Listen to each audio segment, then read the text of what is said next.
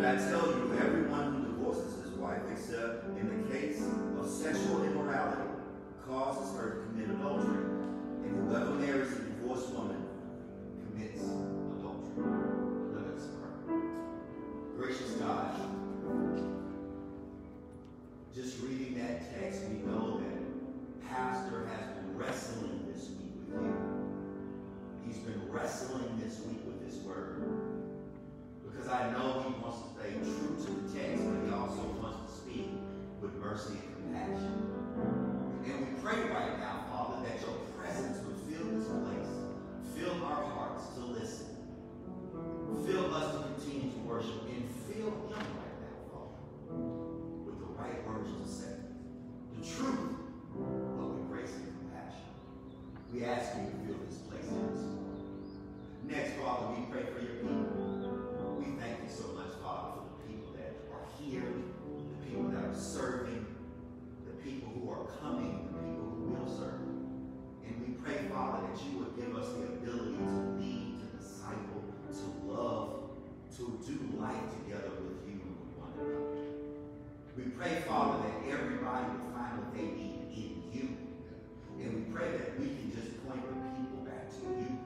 We can point the people back to your word. We can point the people back to your spirit. For we know, Father, that if we are walking with you, we are in the right place. Father God, we lastly pray and lift up Pastor Smith. We ask you, Father, that you would touch his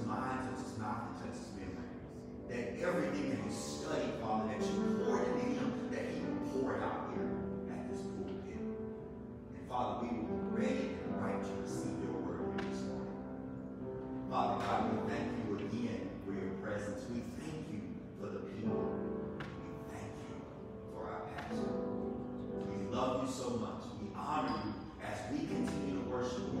We pray that we will always be mindful that you will never, ever give up on us. It is in Jesus' name that we pray and say, amen. Thank you.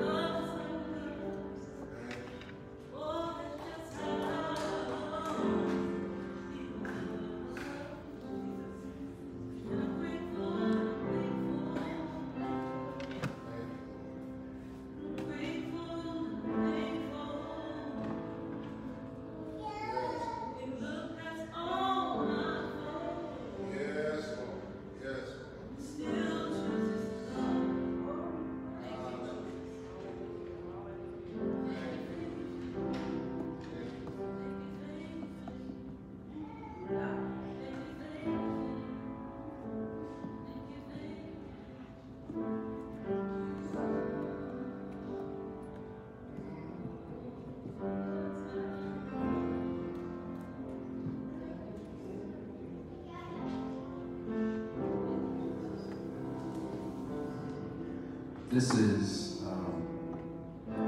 a heavy word, and when Sister Kim and I talk, usually early part of the week, and I forgot until this moment, kind of talk about the theme and where we're going. We kind of know because we're circling out. The only thing I can think about, so not necessarily any worship songs about the horse. What could all our people hear we be reminded of this morning? And I can't think of a more appropriate song to head into a word like this. Because here's the thing about the love of God. It doesn't make sense because it's a loyal love. Let me clarify what I'm saying by that. You, in your natural mind, don't have any business being loyal to people who are continually faithless towards you. You ain't got no business being loyal to folk who do your family wrong, who do you wrong, who talk about you, who lie on you, who cheat from you, who steal from you. You got no business continuing to let that happen. And yet, this is what we do to God. And He loyally still chooses to love us. This week I have cheated on the Lord. You have cheated on the Lord. It's called sin. And God's still loyally loving you. So it's not a love, hear me good. I'll say it one more time. We'll say it one more time. This has nothing to do with your merit. This song came in a generation of time that was so good for believers because we somehow thought that our works is what made us more acceptable to God. And that cannot be farther from the truth. The scandal of the gospel is that God already knew you were crazy and were going to cheat on him, and he still extended his love towards you. That's loyal. What kind of love song is that? Where God is singing over a cheating believer.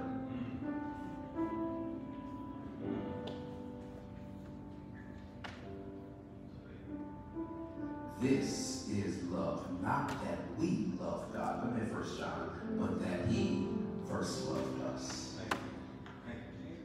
So we only sing this song. We only sing this song because of what he enacted first. Oh man. And that's good to remember for a word like this. That God enacted his love towards you first. Woo! God enacted his love towards you. And you can't do nothing about it. That's how Big Mom used to hug you. I love you, baby. And there ain't nothing you can do about it. That's the loyal love of God. He loves us. Oh, how he loves us. Oh, how he loves. Sing from your spirit. Yeah, he loves us. Oh, how he loves us. Oh, how he loves us. Oh, how he loves. One more time. He loves. Oh, how he loves. Oh, how he loves. Oh, how he loves. Now, Spirit of the living God, I need you to fall fresh in this place. Would you take me down to the treasures of your word and lift me up with a word from on high? Would you hide me behind your cross, or will you be seen, God, and none of me? Gather my wandering thoughts. Father, would you stand in my place? Use me as a vessel to speak your word. The words of my mouth, the meditation of my heart, be acceptable in thy sight, O Lord, my strength and my redeemer. God, we love you and we trust you. In the name of Jesus, we pray. People of God said, amen. Can we make some noise for Jesus this morning? Amen. Kids, you are dismissed to Children's Church. Have a great Sunday morning. Enjoy your time there. Thank you, praise team. Love you so much. I'm going to get straight to it because this is going to be my attempt at sharing for what I know in the Word of God, but here's good. You can still have your own Bible study when you get done. Amen. All right, just making sure that you still have your own Bible study. All right, so how do I make this a little bit lighter? Y'all do know that Usher is one of my favorite theologians, right? He's one of my favorite theologians, and he wrote a song. It didn't make no sense to me, but it makes sense now. He wrote a song, so I read the sign in the papers. And I was like, this joker is writing a song talking about, I'm ready to sign my papers away from divorce. Now Usher wrote a lot of other songs too. I probably know why he's probably ready to sign those papers, because he had a whole album before that called Confessions. Y'all listen to the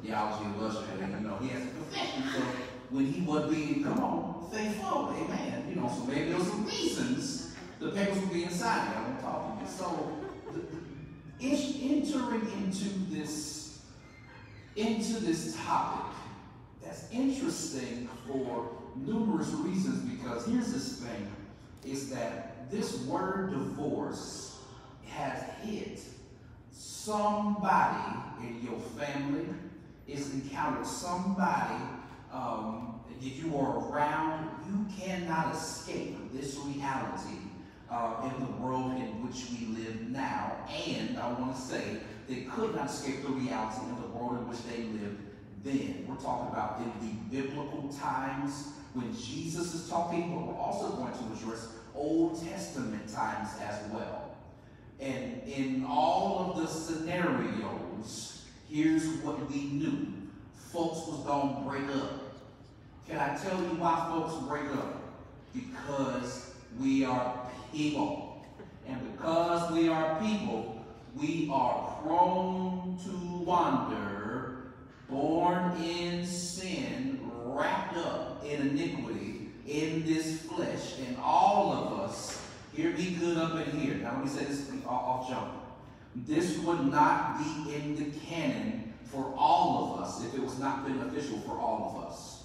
So talking about divorce this morning is an applicable lesson from babies all the way up to the top, from single to divorced to married right now to I'm just trying to hold somebody's hand at the movie one time. You know what I'm saying? Like, it's applicable to all of us, all right? Now, what we have to understand here is that what does the word say about this? And we're about to pick up right here in this passage. Again, anything I've been talking about, Lord, listen. Can I tell y'all something? If I had an option to skip, I would. Can I just tell the truth? I really, if I had an option to, I would. But here's the thing about expositional preaching, you know what's happening right now, is that the text is going to pick on people. Listen, if the pastor don't pick his favorite message he like to preach, he don't get a chance to talk to them. No, the text is going to deal with it. And so we're just walking through it, like, here we are, this is what we have. You know what I'm saying? Now, we want to make a stop. We want to talk about this on Mother's Day. That has been, come on now, it's Mother's Day. We're talking Mother's Day. You know what I'm saying? How messed would that have been? Somebody divorced Mother's Day, like, no. You know what I'm saying? But now, here we are, can't skip it. It's right up in it. Where do we come from out of this? Now, hear me. There are multiple passages about divorce that we find in Old Testament, New Testament, different places. So let's just hear me. Let's deal with this one. All right, let's deal with this one. And I'll make some reference to what's going on outside. We'll deal with this one because we're in Sermon on the Mount. All right, what's happening? We are still in the antithetical statements. What does that mean? Jesus, all throughout Sermon on the Mount, and really throughout the book of Matthew, he's exalting and making sure you can see him as king, number one. Number two, in these antithetical statements of Sermon on the Mount, he is communicating, look, I agree with the law, all right? What I don't agree with is bad application therein of that law. So we already know off jump, based on what we have been reading through Matthew, that Jesus agrees with the law, right? But he's going to make sure that he puts the house in order and making sure that the application is done correctly. So Jesus is about to address this messy part of the law that people end up getting wrong. And why is the law in place? We'll keep going with this. Why is the law in place? Because the Lord knew us. What you mean know us? Like he just knew us nuts? No. The Lord knew this is nuts. The Lord knew Carlos was crazy. The Lord knew Lisa is wild. The Lord knew that you are crazy. And in so doing that, here we have in Old Testament, now, oh, goodness gracious, here we have in humanity needed boundaries knowing that we were going to go outside of them. Why would we need, good God Almighty, why would we need boundaries? Why would we need boundaries if we know we're going to go outside of them? Come in, Galatians. Thank you, Pastor Lowe's. It served as a guard for us. It served as a guard for us. And so this law that Jesus is about to address is talking about This serves as a guard. These serve as guardrails. But you ready? You are in danger when you are on the road. Help me, Holy Ghost. You are in danger when you are on the road, and the question that you ask is, how close can I get to the side of the road without hitting it? How close can I get to the boundaries without going over? How close can I get to the guardrails without scraping my car? I go to work in the morning, I have to go over, I know you know this too, I have to go over that bridge on Western 5 going towards Pineville, and certain times in the morning, that sun be right in your eyes, don't it? And I'm telling you, I'll be like, I can't see nothing. And my daddy taught me this, he said, make sure when you are driving, if you are struggling to see, focus your eye on the yellow line to keep you inside of the lane. You and I don't like law because we have to focus on it to keep us inside of it. And therefore, Jesus has to come and address it. It's bad application of it. Now here we go. Watch. Where are we going? It's also said, whoever divorces his wife, let him give her a certificate of divorce. Here we go again. Jesus is saying, I know what you heard. I'm about to straighten this thing up. Now look, this is connected to Mosaic law. That's in Deuteronomy chapter 24, and a lot of Deuteronomy for that matter. And a certificate of divorce. This is why this is good to talk about in a, what we call a balanced environment in a second. Because people look at this passage, and I love when people like use like a real deep term they learn now. Like, oh, this, like this gospel is so patriarchal and it's only meant for men and stuff like that. They use like little deep terms like that or whatever. Like, okay, all right. People who want to, go against the grain of scripture, not realizing, hey, you ain't read your Bible right. But let me tell you something. This certificate of divorce is written right here. Watch this. It was for the protection, you ready, of women. Moses made sure, watch this. Now, the law still, God still had the intention for one man, one woman in divine union for forever, all right? However, here's what Moses made sure is understanding in the law. Now, watch this. You do know people are nuts, right? You do know people are crazy. Here's what was happening. There were men getting married to women, and they decided, you know what? I don't like her no more. You know what?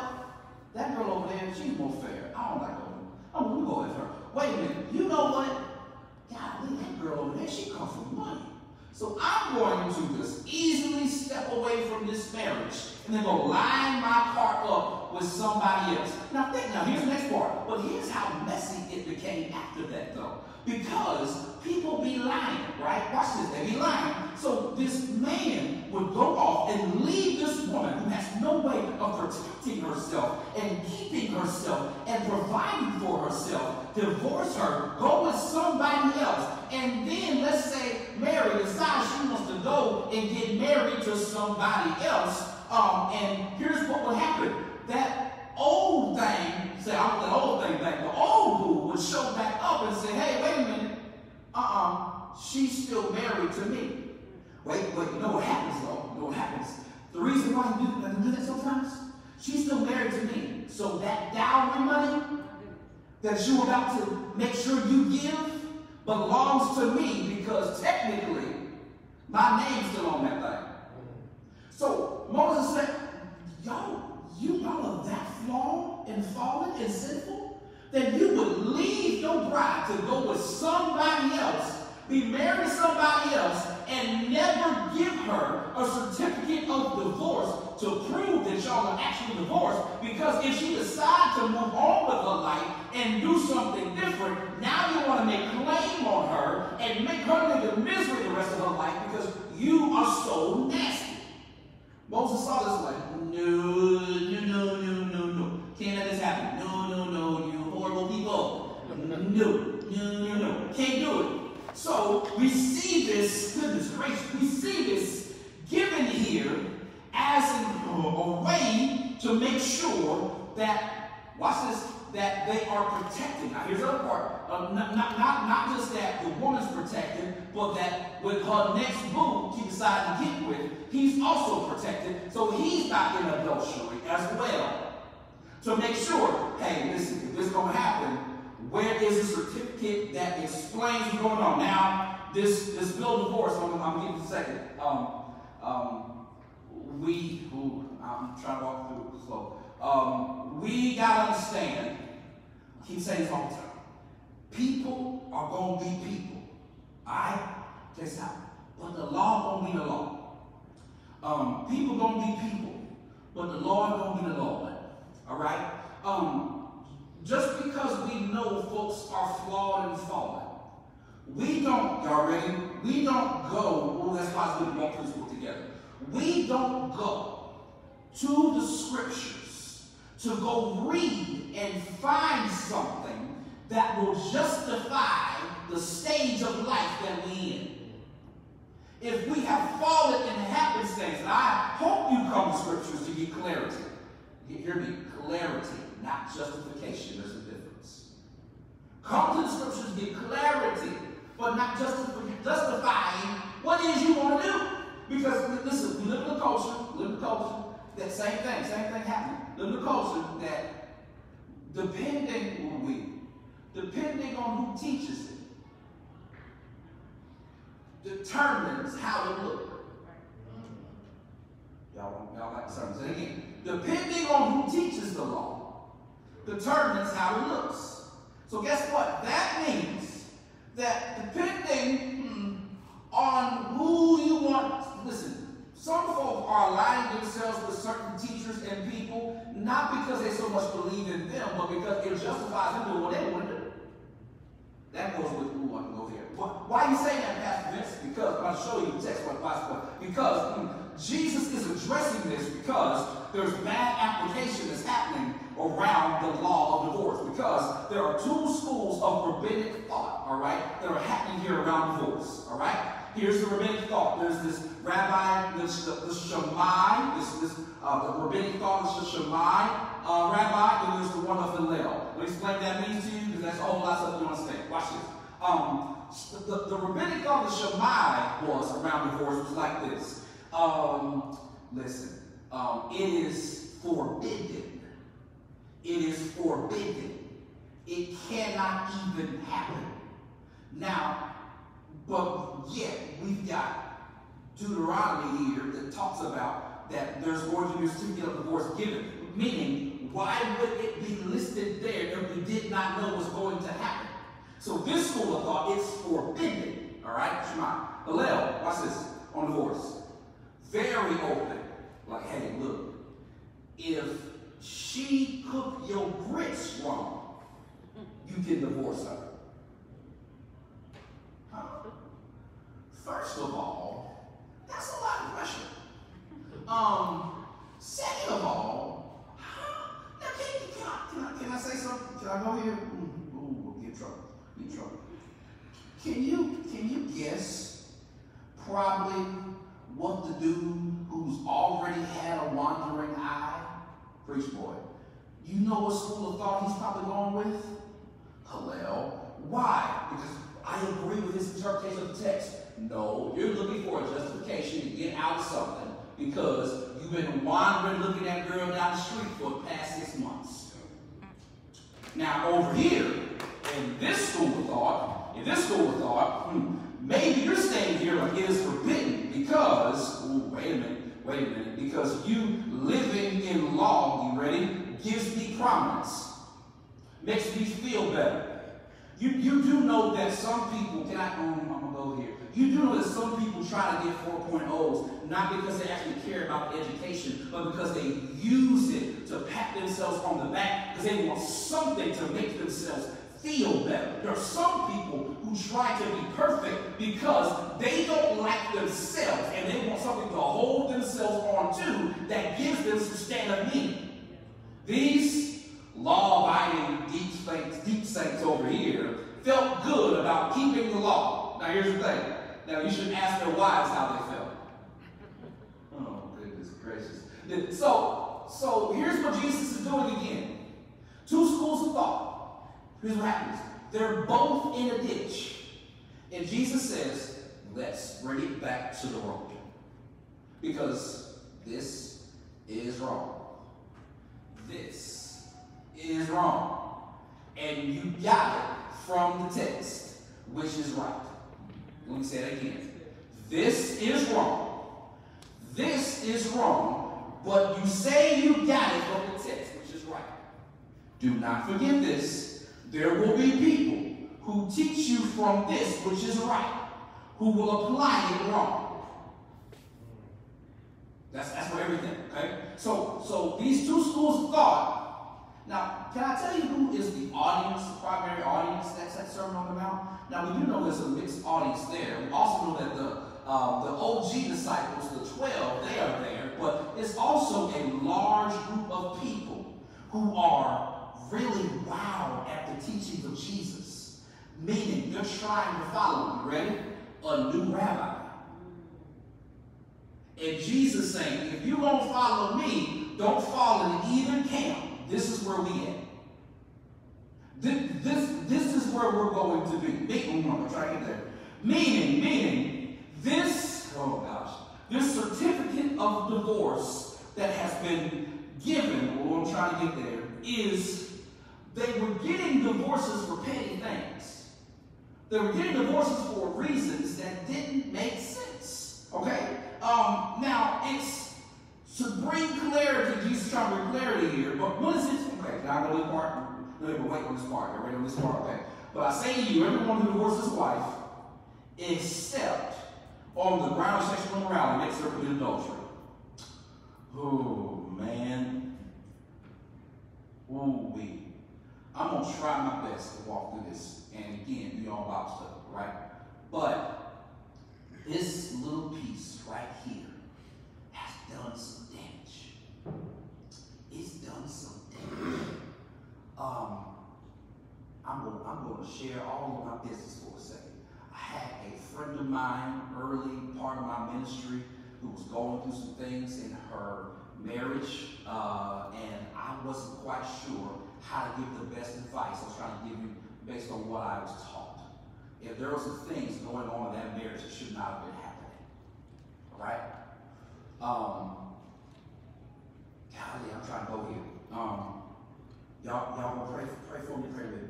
I didn't know, and some still don't know what to do. Okay, but it don't say right here, what if he beat her?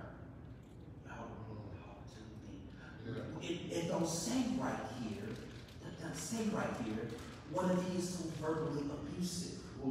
It doesn't say right here, what if he is being nasty around my children? It doesn't say, you name the scenario. It don't, so you telling me I need to stay? And this man trying to kill me? Y'all don't talk to me. You mean I gotta stay in this? What we have to understand is, though, that this is not, I gotta go backwards. You've been reading how we talk about this, how we followed up, okay? How Jesus has been teaching us to talk about. Like, why is it that we've had people who hone in on this one idea in stringent, literal terms at this one exception? Now, you've had, I'll say this, there's been flexibility all throughout the rest of the antithetical statements. And here we get right here at this exception clause. It's like, that's the only grounds.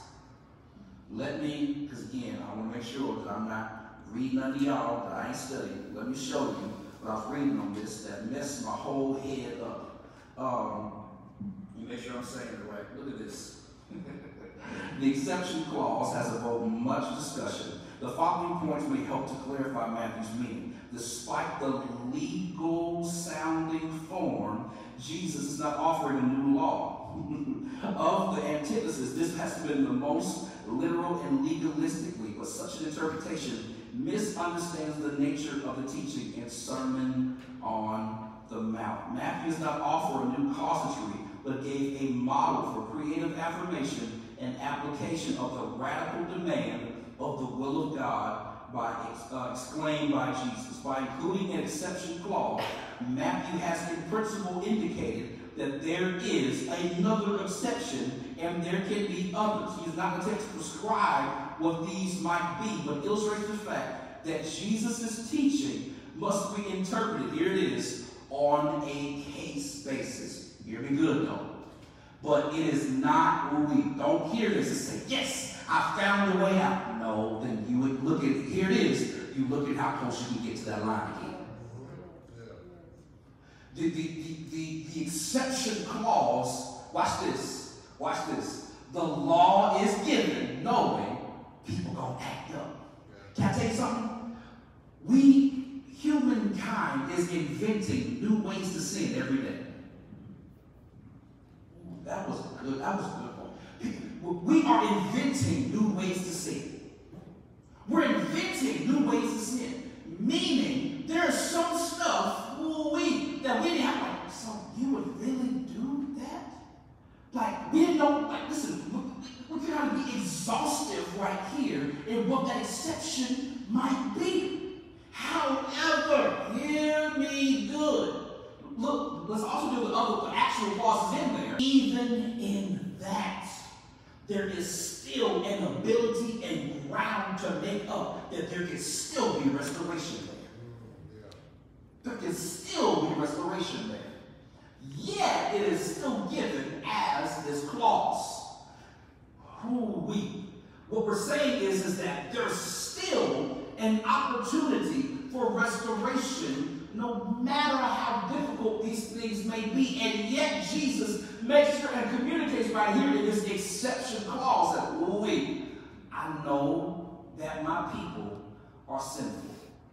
I know they'll invent new ways to sin. I know there will be other indications in a marriage where folks cannot stay, should not stay. But I'm making sure, you ready? I'm making sure that the line is tight. There it is. I'm making sure that the line is tight so you don't see it as an opportunity to flex on everything. I'm making sure that the standard is high, and so you will come and meet it versus me bringing it down to you to make it easier.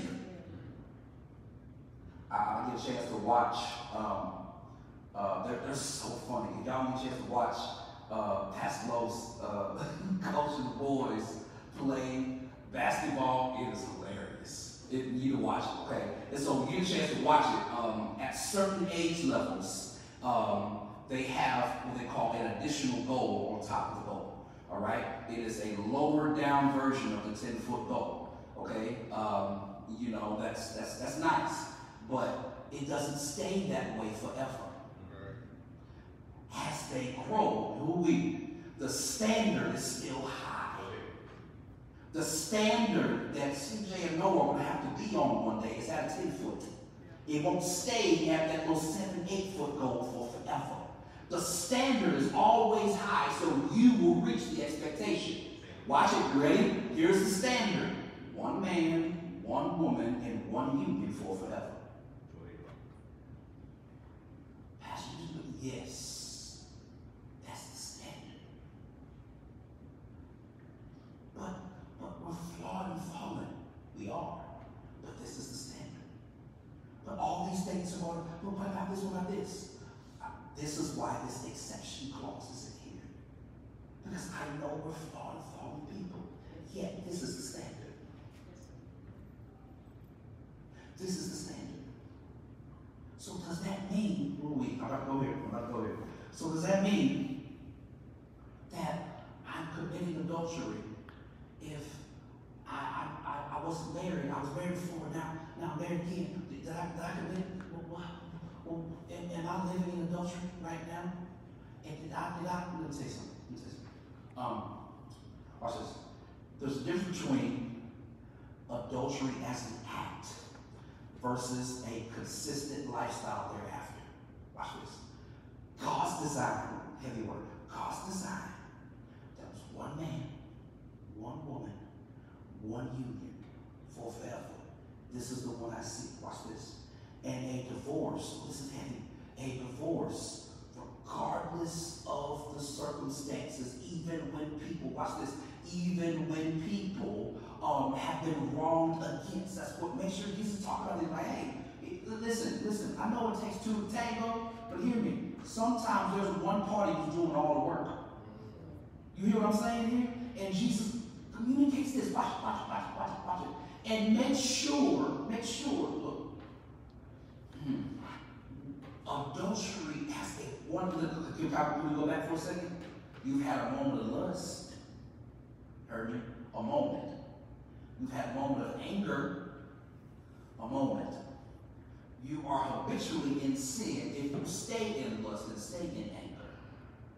Adultery and divorce, watch it, is an act. Now hear me.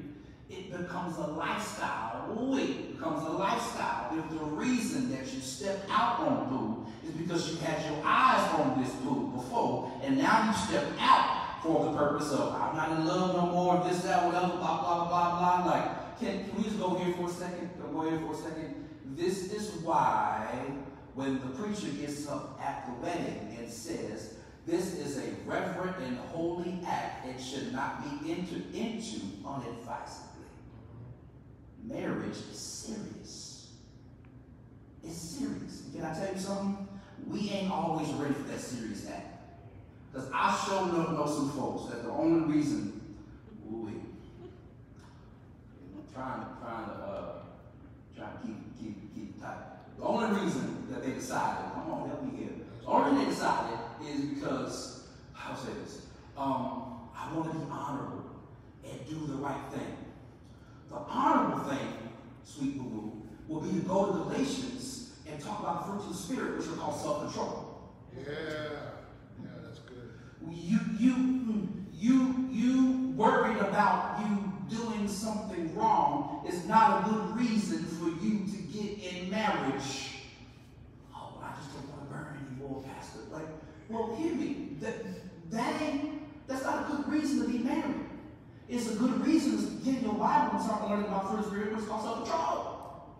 So there's some folk who got in relationship who had no business being in a relationship in the first place because you got into it for the wrong reasons. Then there's some folk, I ain't know no better. These things happen. I ain't no control over this. So does God hate me? No.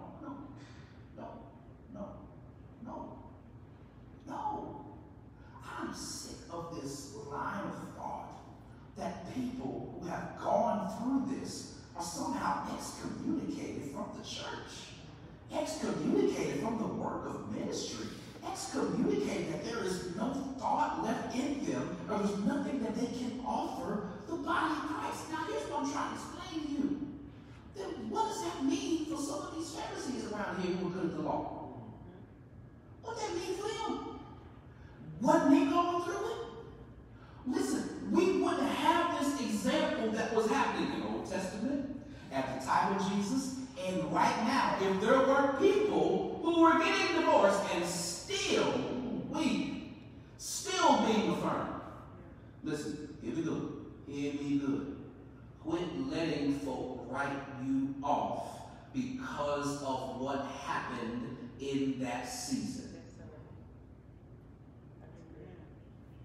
Look, listen, can I go here? Even if you were the party that was doing the dirt. I didn't like that. Even if you were the party doing the dirt, what does that mean for you? There's still grace and restoration that's available for you. Thank you, Lord. Preach. Still available. Thank you, Lord. Still available. Because the law was given knowing that we were crazy. But the standard don't change, Pastor Moses. Was Bernie saying that was the design? That was the design. Is there grace still available for all of us? Yes. But this is the design. Hear me. We got to make sure that we preach grace and design at the exact same time. The standard never changed. Grace has never changed. It's still available, but that's the design. That's the design. Well, I'm trying to go back through. Look, so taking, verse 32, by saying to everyone who divorces his wife, except in regard to sexual morality, makes her commit adultery. And whoever marries a divorced woman commits adultery. I gotta go back just for a second, and then we'll be finished. The issue is this, is that Jesus recognized the context, all this on Wednesday. He recognized the context in which he was living and who he was talking to. Remember those two schools of thought I was talking to you about? Help me, Holy Spirit. Those two schools I was talking to you about? People only lived in those thoughts. It's easy for me to step out. And it's forbidden.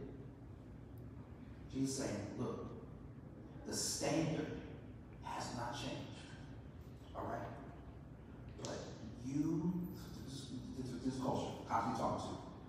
You, ready? You quit too easy. God, that hurt. You quit too easy. Can the married folk testify in the room? Marriage is hard. I know y'all see Rob and Kim doing date night chronicles. I know they make it look, folk can make stuff look easy, but it's really hard.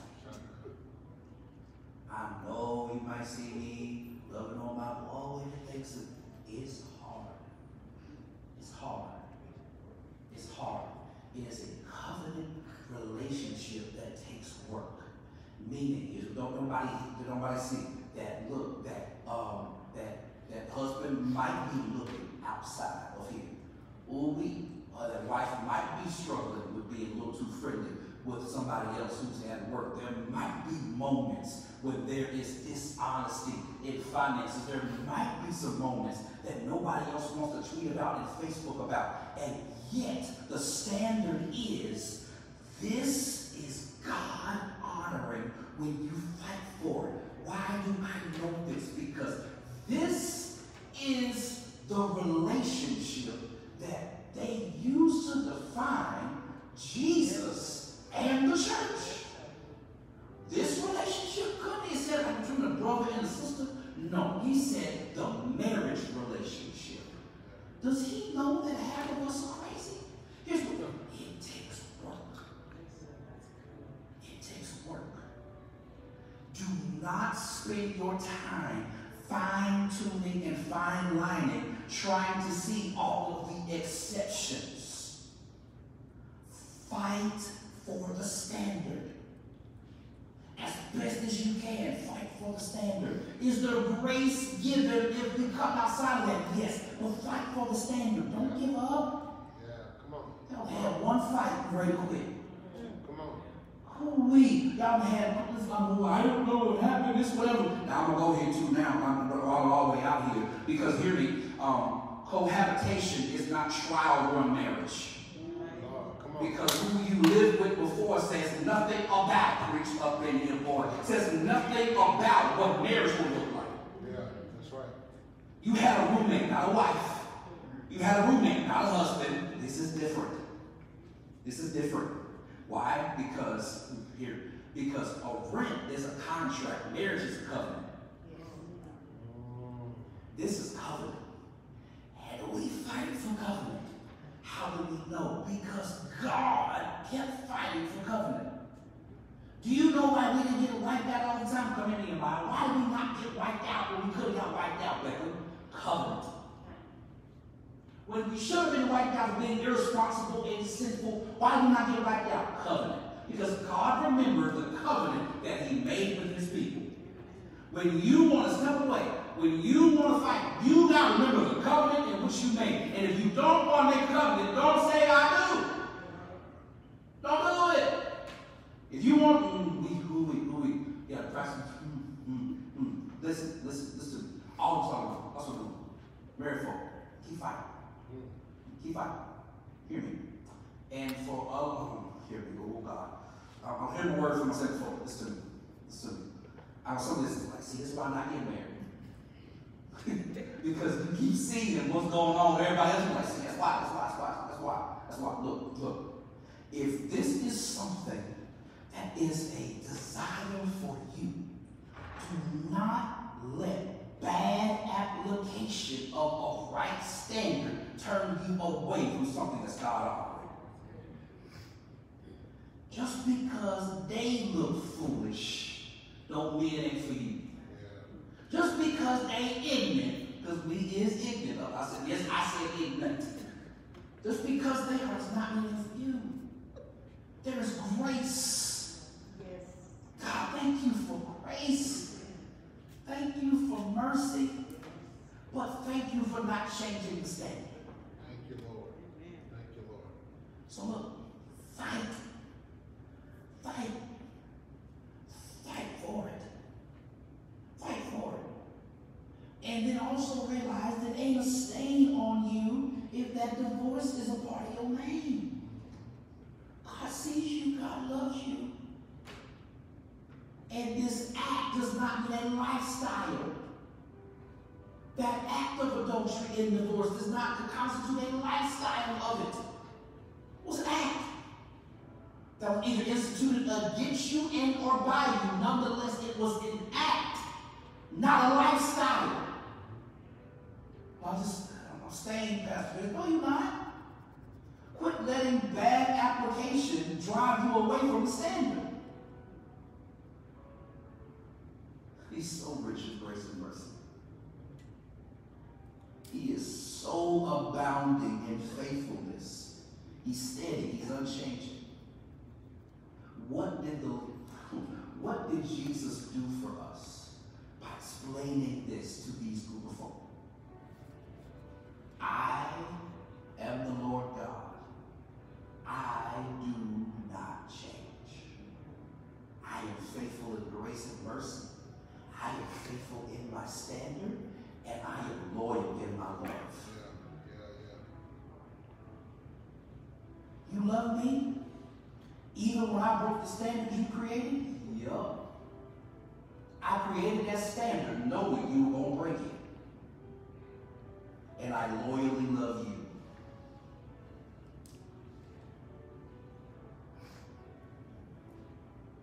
Let's pray. Father, I pray that you connect these broken pieces, threads of thought into a word that's for your people. God, wherever we are, we need to be reminded of your loyal love, how you were so rich in grace and mercy, and yet you have a standard for us to step up to.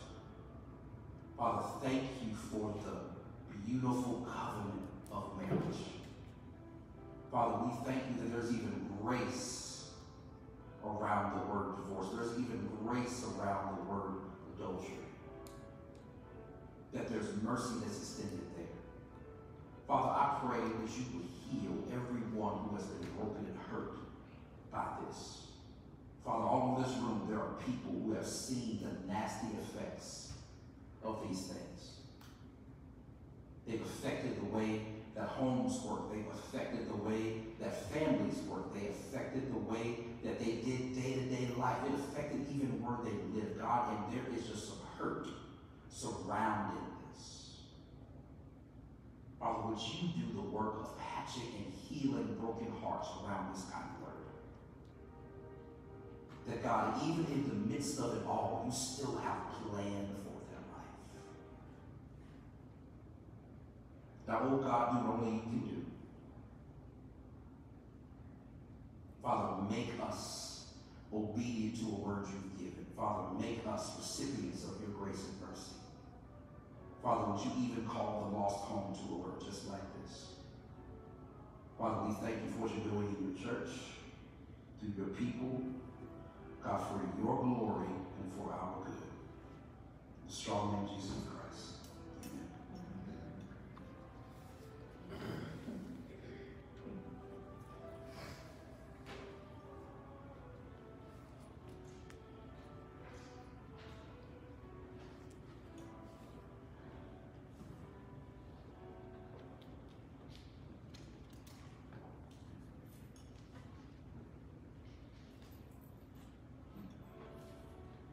Thank you for that word, Pastor.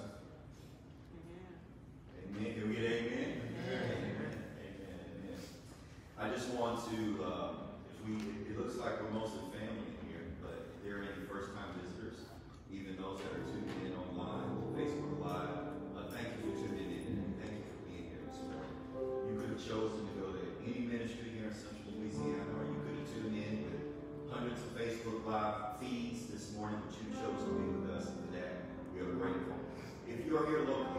inside, please fill out a connection card so we can learn who you are, a little bit about you, and how we can help you in terms of being connected in this ministry. If you are tuning in online, Facebook Live, we want to know about you as well. Please send us some information to our messenger feed, and somebody from our leadership team will respond to you. We want to remind you to worship the Lord in your giving before you exit out this morning, as well as those that are online. You know the power of sowing. We closed out the book of Galatians in our men's group, and we talked about sowing and reaping. And we know that those who sow in the kingdom of God, God will definitely reap you a bountiful harvest. I want to remind you through Proverbs chapter 3, verses 9 and 10. It says, honor the Lord with your possessions, with the first produce of your entire harvest, and your barns will be completely filled, and your vats will overflow with wine. So please, on your way out, please worship the Lord in your giving. This upcoming Wednesday, we have Circle 101. For those of you who want to know more about the church, the Lord has put it on your heart to potentially join the church. Circle 101 will be able to provide you with... It's the 26th. Say it again. The 26th, not this. Okay, I'm very sorry. 26th. Circle 101 will be the 26th. But still, the information is relevant. If you want to know more about Circle Church, the history of the church, where we are now, the direction that we're going, a little bit about what we're trying to do here in Central Louisiana on the 26th at 6:30 Central Standard Time. Please tune in or please visit the church to be a part of Circle 101. Midweek Bible study will be on Wednesday at 6:30 Central Standard Time. You can either tune in via Zoom or you can come in locally right here at our smaller sanctuary. Bible study has been rich. It has been good. A good time of fellowship, a good time of growing in the Word of God. So please tune in. For those of you who have been with us for a while, we know that the message that comes out on Sunday mornings, great message, great word, but true growth and true discipleship, and true growth in the Word of God comes through study, Bible study, men's groups, women's groups, youth groups. That's when you get to begin to know and grow with people. And so please come on in on Wednesdays and join us for Bible study. Our men's group, we closed out yesterday the book of Galatians. We had been walking through Galatians for a few months. And I want to salute all the men and those that participated off and on. Because there were times when, whether it was military duty or something else going on, that I couldn't tune in. I'm the leader of the group. But for those men, those 5 or 6 men that tuned in, I salute you, because there was a lot of growth in that men's group. We're going to take a few weeks off. Within a week, I'll announce a study that we're going to do as men. And in the Army, we call it after-action reviews. And so I'm going to get with the pastor and see if the time is good, because I know a lot of you are not early risers like I am at 6 o'clock in the morning. But the time frame, the day, I want to make it better. I want to see every man in this church become a better man. I want to see you become a better student. I want to see you become a better teacher. I want to see you become a better husband. I want to see you become a better father. I want to see you become a better son.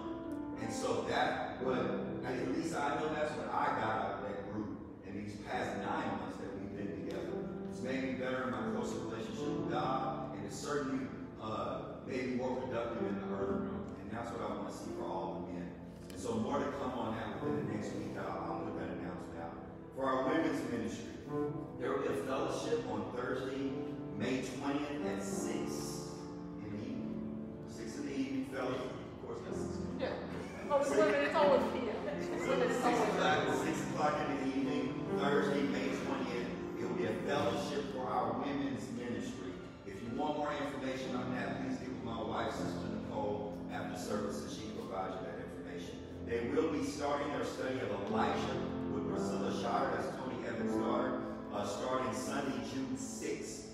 Sunday, June 6th. So again, if you want more information on that, please get with my wife after service, and she can provide you that information.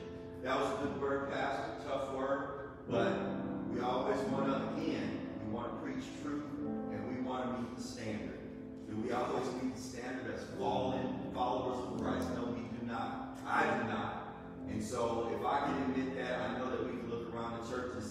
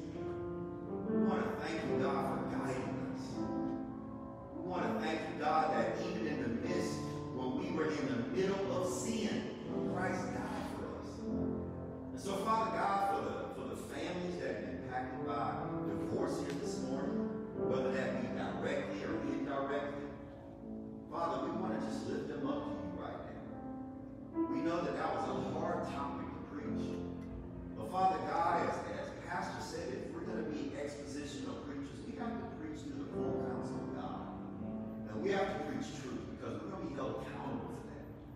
So, Father God, we want to just thank your presence for filling the hearts and the minds of your people today. We pray that that word landed on good ground in their lives today. Father God, we want to take a moment to lift up those people right now. The people that are in front of you right now. The people that are coming to this church. The people, God, who have transitioned from this church. We want to lift everybody up to you right now. And thank you for this season of ministry. Thank you, God, that you're going to use this group of believers to be your hands and your feet. And I pray, Father God, that we will put our hands and feet to the plow to the work of ministry. That we can be a blessing for you and a blessing for this community and a blessing for one another. So, Father God, we thank you this morning for your people. And lastly, God, we want to lift up Pastor Smith.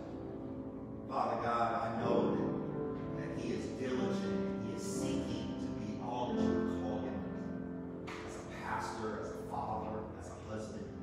And Father God, that is not easy. So Father God, we want to come behind him. We want to help him execute all that you have given him to perform ministry right here in Central Louisiana. So Father God, we will close our prayer in the same way that we started. We lift up your presence. We lift up your people, and we lift up the shepherd of this house, our pastor. Now to him who is able to protect you from stumbling, to make you stand in the presence of his glory, without blemish and with great joy. To the only God, our Savior, through Jesus Christ our Lord,